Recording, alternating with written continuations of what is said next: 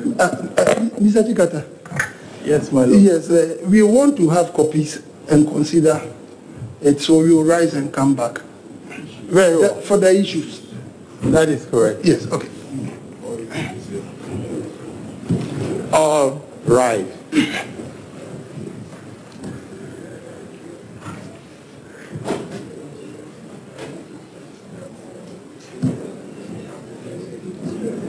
Well done.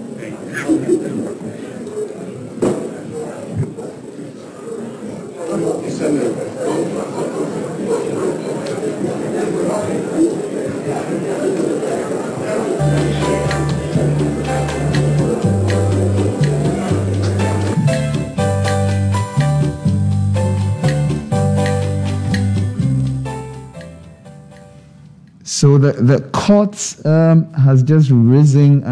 I think they are going into chambers to reconvene. But in the meantime, God has a special message for you. They say going cashless has never been this convenient and exciting.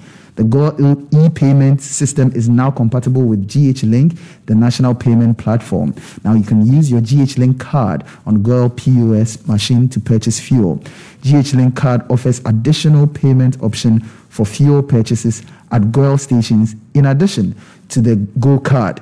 Every fuel purchased is recorded automatically on your monthly bank statement, helping cardholders track and manage their expenses. So go ahead and use your GH-Link card to buy fuel and all lubricants from any of Goil's over 400 stations across Ghana. So go cashless and protect yourself and stick to all COVID-19 protocols in these times. Goil, good energy. Goil, Yang Arayendia.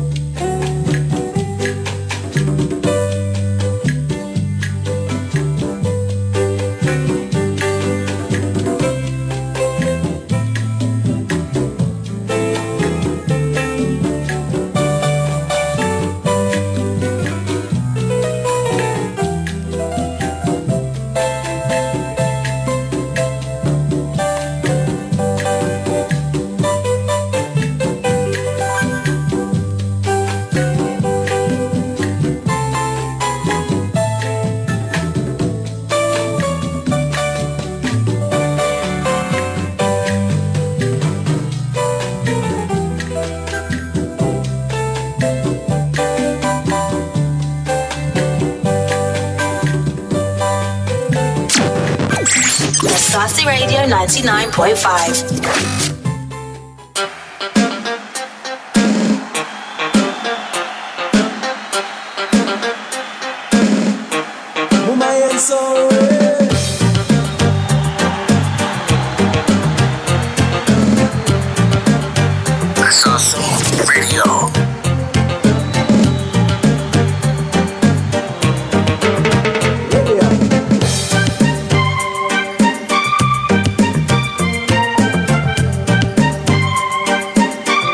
Sassy Radio 99.5. 99.5.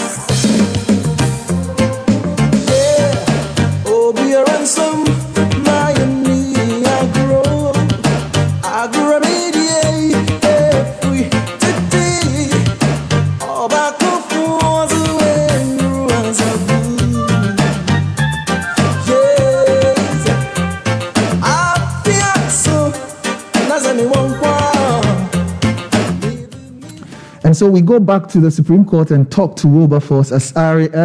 The court has just risen. What was it that made them rise this quickly after reconvening? Wilberforce, welcome back to the show. All right, yes, thank you. So what exactly is it that has made that has gotten the court to rise this quickly after they reconvened? All right, so when the Supreme Court constituted the lawyers for the petitioner were not seated. And so the lawyers for the first respondent and second respondent introduced themselves. Now, just after introducing themselves to the court, lawyers for the petitioner entered the court premises. And in introducing himself, he said that he was at the registry of the court trying to file this memorandum of issues and also to file an application to review the ruling of the court yesterday.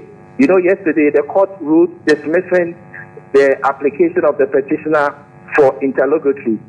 So Chachi Chikata is saying to the court that he has filed an application for the Supreme Court to review that decision that they gave in the interlocutory application. And so the Chief Justice announced that he and his colleagues are rising to go and consider the memorandum of issues as has been filed. And so that is why the court has risen. Momentarily, I'm sure that the court will reconstitute and then will commence the business for the day. Benjamin. So, with this filing, would the court now take a look at that application for the review of yesterday's decision before it goes on with the taking a look at the filing of the memoranda of issues as presented by the various parties? Okay, so when the Supreme Court gives its ruling and you intend to review it, what it means is that a larger panel has to be put together. The panel that is hearing this matter is a 7-member panel. They took a unanimous decision to dismiss the application. And so if you want to do a review, what it means is that the Chief Justice will have to empanel a 9-member Supreme Court panel or 11-member Supreme Court panel to review the decision.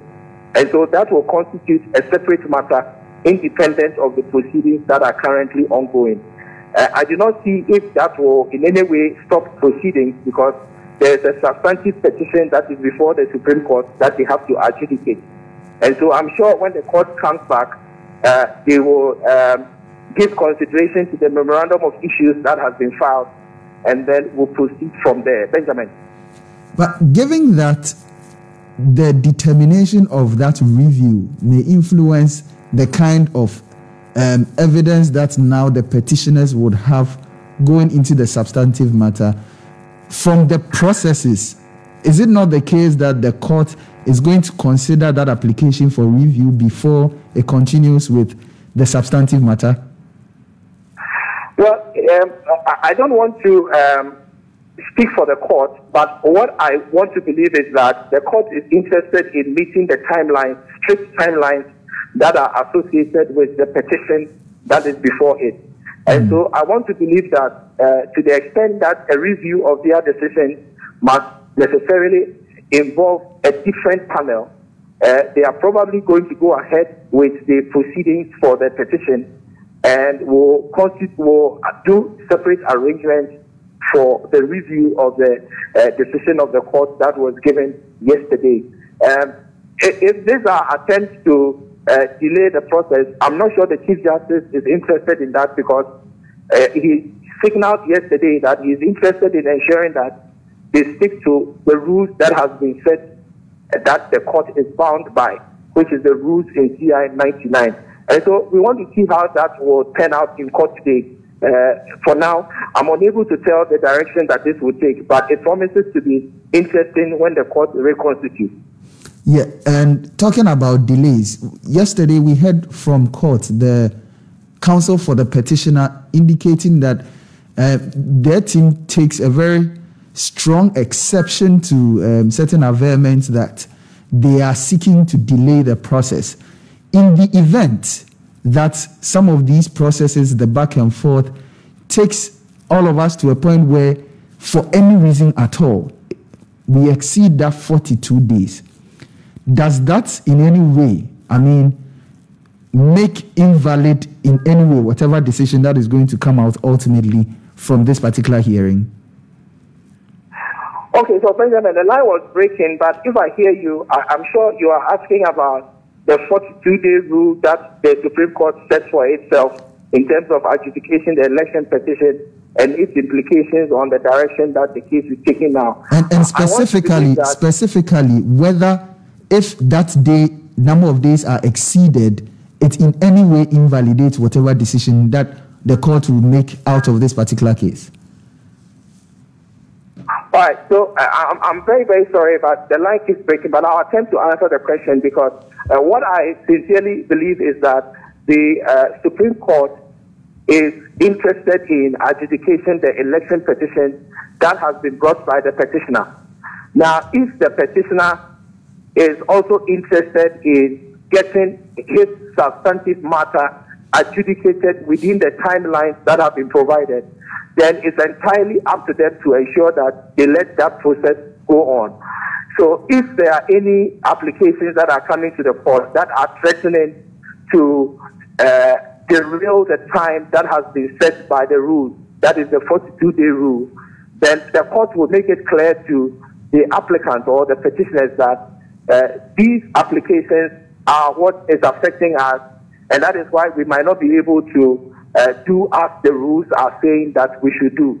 And so we haven't gotten there yet. I don't know what the court will say, but at least what I do know is that the Supreme Court is bent on respecting its own rules and making sure that this matter is adjudicated within the shortest possible time and within the timeline set for itself. Okay, Wilberforce, if as and when there are any further developments, we'll reach out to you and then we can engage further on what is happening. Thank you very much for joining us once again. Thank you. Thank you, Vincent. Okay, so that's Wilberforce Asare, who is our court correspondent and also head of our political and legal desk, who is giving us an update of what is happening at the Supreme Court in respect of the 2020 election petition. Coming in-house, Nanaya is here with me, and let's talk about something else. So today, finally, 20th January has arrived. Donald Trump, when election results were declared, he disputed results. He went to courts in a number of the states. Some of the states where he ordered, he was able to secure recounts. Recounts were done, and Biden got even more votes. Some of the states that he had actually, his people had won. That's for the Senate and House of Representatives. Some were even turned around in favor of the Democrats. Finally today, the inauguration of Joe Biden is going to happen. Nanaya, all of these things happening from then till now, we are here now. What does that portend for the American state? Well, one may well wonder then with, the rate at which events have developed in the United States or unfurled in the United States, it's almost like watching the evolution of the coronavirus vaccine, the coronavirus itself. You don't know which direction it's going to take next. So I think yesterday there was talk that President Trump was saying he was going to form his own party. He was going to break away from the Republican Party and come up with a new electoral, some form of vehicle, which he regards as perhaps more appropriate to his thinking and his style of campaigning, presumably to make some kind of comeback in 2024. He then announced, there's been this continuous thing about, is he going to be present at the inauguration of Joe Biden or is he not? It seems pretty certain he is going to make himself absent from the inauguration ceremony, in a weird echo of what we have seen recently in Ghana.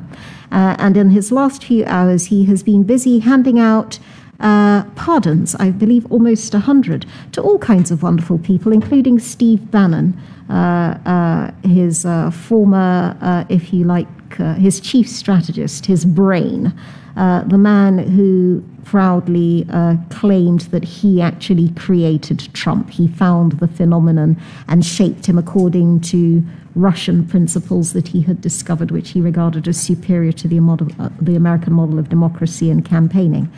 He was up on fraud charges in connection with missing donations towards building the wall, the Great Wall. Do we remember it? It seems like a very long time ago. Between the U.S. and Mexico. Between the U.S. and Mexico, presumably to keep out all the nannies and the house helps and the farm hands who help keep the American economy going along. He's been given a pardon. Kodak Black, the rapper, and Lil Wayne, both people who have faced multiple arrests in connection with firearms possessions and possession of drugs. Repeatedly since, in one case since 2013, and in another case since, I believe, since 2017. They've both been given pardons, presumably so that when the great comeback happens, if the Kanye West strategy did not work out, there will be some people who are into rap who kind of think that Donald Trump is down with the kids, because he's, pardoned. Oh, no, yeah. No, I mean, it's all part of political strategy, I think. But the moves are quite curious. The security situation continues to be tense. And I believe yesterday we were reading about how there had been warnings that there might be inside action from within the National Guard troops who have been deployed to guard the ceremony, all 20,000 of them, at the Capitol. The suggestion that some of them inside may have been radicalized. So the US Army was having to vet its own personnel all over again to try to remove any elements who might pose a danger from within. I mean, it's not a good situation. And yet it should be a moment of hope, at least if you're pro-Democrat, to see the arrival of a relatively liberal president who has been very quick off the mark with proposing a $1.9 trillion stimulus to get the economy going again, and importantly, as an urgent matter of first thing, presenting himself to be vaccinated against COVID-19, as opposed to certain public health measures suggested by the outgoing 45th president of the United States involving drinking bleach. That very infamous advisory that came from Donald J. Trump, the 45th president of the United States of America. It's been all kinds of responses across the world, in connection with Donald Trump leaving the White House. In terms of processes around the transitioning, we know that the Air Force One is going to pick him and then fly him out of the White House. I guess in his case, probably he'll be going to Florida because, or unless now he's moved to, he changed his state. Yes, he changed his state to, was it Pennsylvania? Is that where he changed it to? Because he used to be with Florida, then he changed his state, yes. No more Mar-a-Lago, and Mar-a-Lago's out of fashion, probably because the neighbors are annoying him. I'm amazed he's not changed it to Georgia. I thought he'd want to make it his center of operations. Okay, it was one of those states. I think it was either Georgia or Philadelphia, one of those, yeah. And seeking to, I think the quest was really to gain or garner a lot more votes in that new state. But clearly, that didn't seem to work out as well. So yes, that's the big story as far as global news is concerned. Donald Trump is leaving office, and I think the U.S. is around this time are going to be about 5 hours ahead of us, and that event is supposed to take place at 8 a.m. I think U.S. time. So here we are looking just within the region of maybe 1 p.m. or maybe 2 p.m. thereabout. And we are going to be here on Asasi Radio. We're going to bring you all the updates. But locally, we know that the Supreme Court is seated. They just rose to wait for the petitioner to file his application to have a review of yesterday's decision by the court. In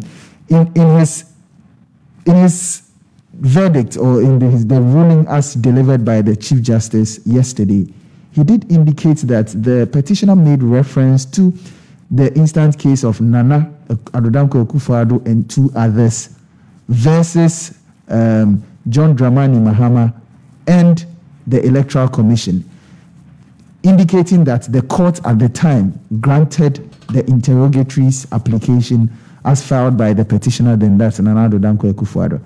But then subsequent to that, there have been changes, especially with the coming into force of CI 99 and certain provisions that it makes in terms of the timelines, among other things. And there have been other enactments that now change that allowance for joinder, among other things. So they are unable to grant that particular application, and so that application was dismissed. That is what the counsel for the petitioner is seeking to have a review of going into today's hearing. But we have the news team from the Elizabeth Ohene newsroom joining us to give us the news updates at 10 o'clock. Banana, just before they take over, Tina Moses representing the newsroom, this bitter banter, as described by Beatrice Edu, that ensued between the counsel for the petitioner and Nene Amegache in connection with the reference to the specific name of the chairperson of the EC chair. How did you find that?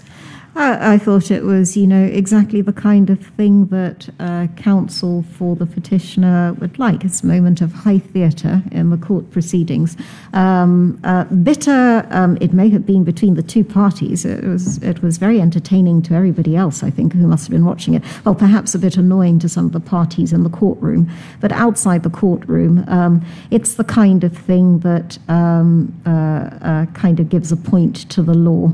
Otherwise, a lot of us might think of it as, a rather dull business. I think it was a valid point, obviously made by Justice Nene Amegache, that, in seeking to address the matter, one should refer to the office and less to the individual concerned. And on that note, we sign out for the second time on the ABS as Tina Moses from the Elizabeth Ohene newsroom brings us the news update at 10. And you owe the public